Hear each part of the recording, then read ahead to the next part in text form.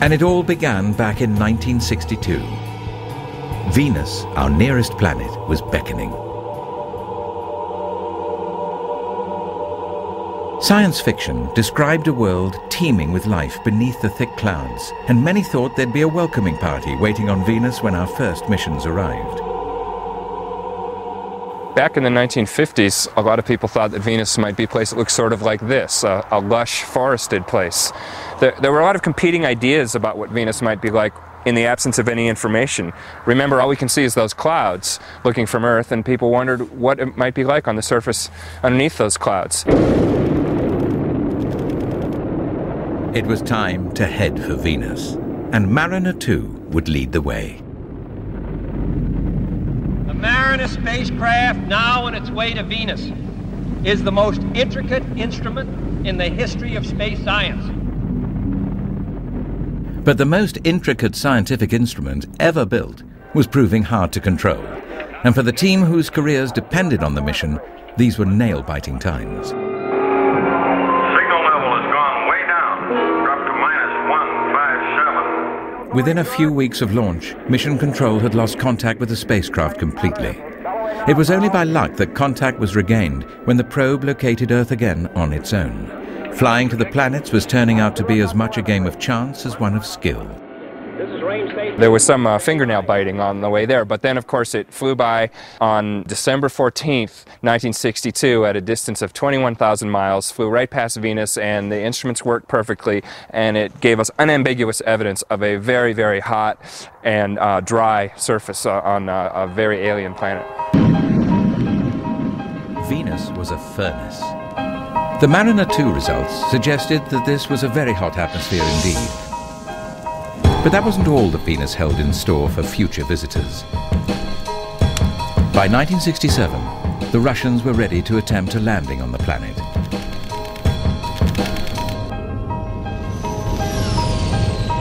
They were going where no probe had gone before and weren't sure what they'd find.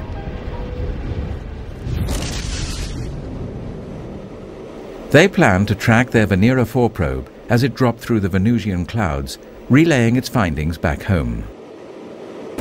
And the pressure readings were going up and the temperature readings were going up, and they hit a level that was about 18 times Earth surface pressure, and then the reading stopped. And the Russians assumed that they had hit the ground, but we now know that what happened when the Soviets thought they hit the surface was that their spacecraft had imploded. Venera 4 was crushed by the air pressures when still 20 kilometers above the surface. It was 3 more years before the Russians succeeded in reaching the surface. Venera 7 only managed to transmit a brief signal before it died, but it had revealed what a descent through the Venusian atmosphere would be like. And Space Odyssey used this encounter to create their human descent to the surface of Venus.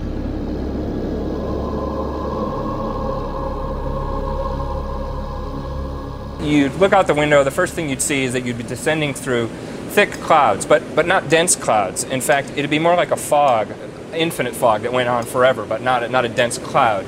You'd also go through some layers of extreme turbulence. Both guidance systems are good. We know there's some layers with very smooth air and some layers where you'd get buffeted quite a bit, so you'd certainly feel that. Pressure increasing 4-fold per second. Successful flight chute deployed.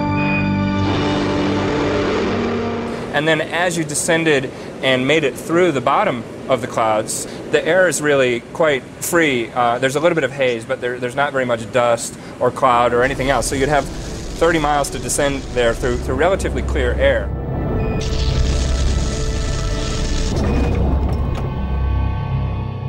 Russian perseverance eventually led to 8 successful robotic landings on the surface of Venus. 4 of them sent back tantalizing images. The first vistas from another planet. Fuzzy ones at first, and then on later missions, clearer color views. It remains the most extreme landscape ever to be photographed. There's nowhere on Earth that's really like Venus, but a cloudy desert is a good start. Everything in place, and then we'll move to the Venus side. Okay.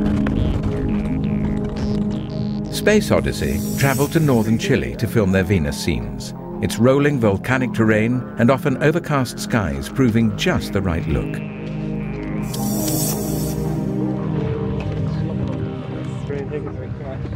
With the actors suited up and the clouds also cooperating, they're ready to go. And after a bit of post-production to match it to what the Voineers saw, we're standing on Venus. Once you put on your hopefully well-designed suit, you're going to notice that the light is very different from anywhere else you've ever been, because again you have those sort of perpetual sunset conditions, because the light that filters down through those clouds and through the very thick atmosphere is that sort of diffuse red light. Like all day in Moscow down here. Strange flat light everywhere. Orange. Can't tell where the sun is.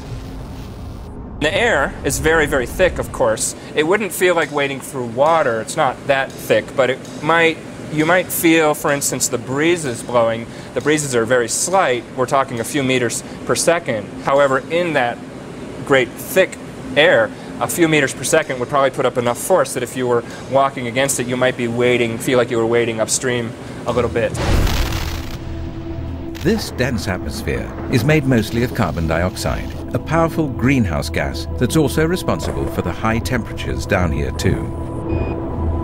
Such extremes would not be good news for a fragile human frame. On the surface of Venus, you're under 92 atmospheres of pressure compared to that on Earth. So 92 times as much pressure as you are when you're sitting in your front room now. And you've got ambient temperatures which will just cook you, pure and simple. And if you're not in your own enclosed habitat, if you're not in your own spacesuit, you're not going to last for more than a few seconds in these remote and hostile environments.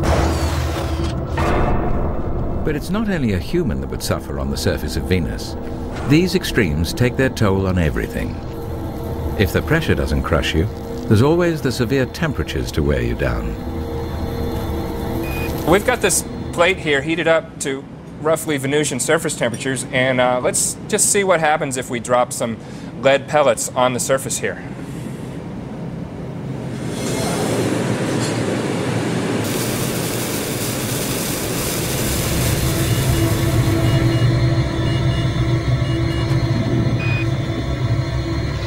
Okay, let's see if Voineer has done any better.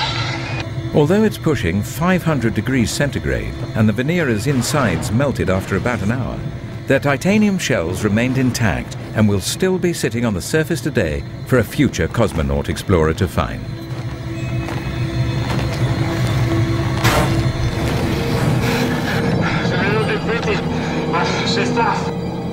Voineer 14 carried a sprung arm to measure how fragile the rocks were.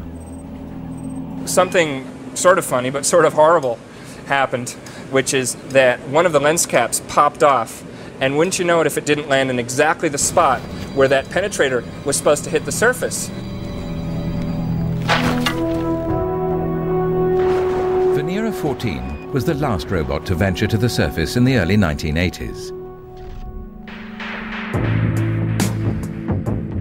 A decade later, NASA's Magellan probe returned to Venus and managed to map most of the planet from orbit using radar to see through the clouds.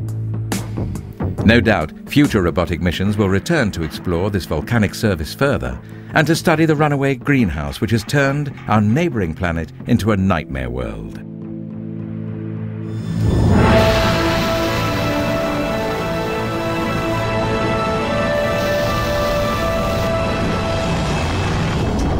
The harsh reality of Venus is that conditions down there on the surface are so extreme, the planet wouldn't be first on our list of places to send a person.